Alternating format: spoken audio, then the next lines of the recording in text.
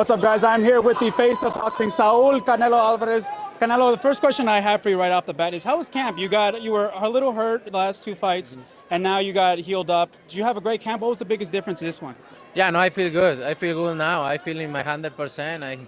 I feel my body is healing and my wrist is healing. So I feel much better. And you're gonna see Saturday night. Obviously, you're going up against Charlo, another undisputed fighter.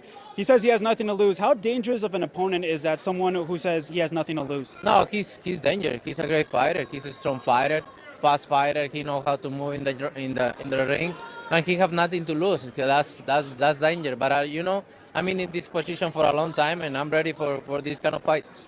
And last question here, uno en español. Has dicho que ya has demostrado todo en el boxeo y que ya no hay nada más que probar.